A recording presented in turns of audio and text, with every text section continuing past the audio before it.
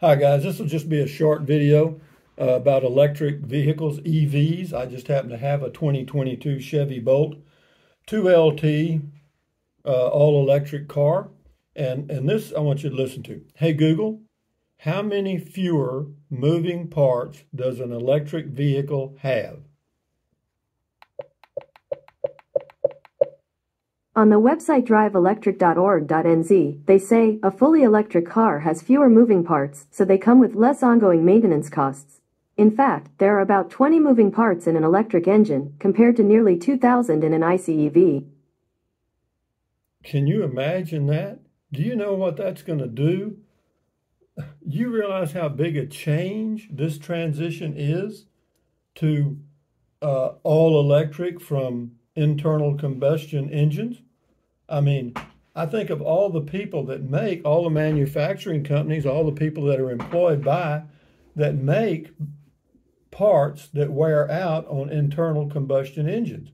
Well, as you just heard, if you've only got 20 moving parts in an EV, you don't have that many parts wearing out.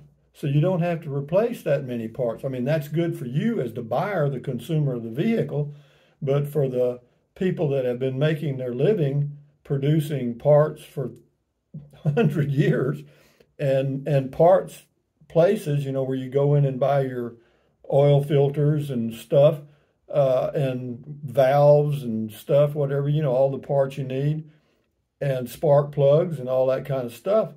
They're on the cliff. You know what I mean?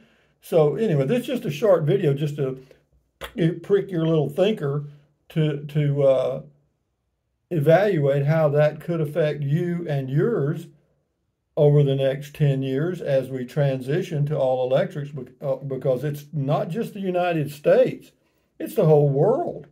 Okay, now I've had my electric vehicle for approximately 2 months, not quite. Would I recommend one? Hell yeah. I mean, you know, it's been great for me. I mean, it's easy to charge. I mean, I can charge it on 110, takes overnight, or I can charge it using the dryer connection, which takes about maybe 8 hours, depending on how low the battery is. But they're building quick chargers and stuff for you guys that travel long distances on a regular basis. And so that problem, it will be a non-issue probably in the next 3 years. But I just wanted to give you a heads up because I just happened to ask Google that question, and I also checked it out with a search on YouTube, or excuse me, on Google. And yeah, that is just freaking awesome. 20 as opposed to approximately 2,000. So you could say approximately 20, approximately 2,000. You know, 1/10 would be 200 moving parts. 100th, you know, 1/100th of the moving parts. Jesus. But anyway, guys, just a quickie on electric vehicles, kind of get you thinking, because at some point you'll probably have to get one. I'm not saying you'll have to. You can do anything you choose, but you will be, I don't know, there'll be some peer pressure. I don't know. You do you. I do me. Thumbs up, carpe diem, adios. Use the Amazon link, drink plenty of water, stretch, walk, enjoy your life.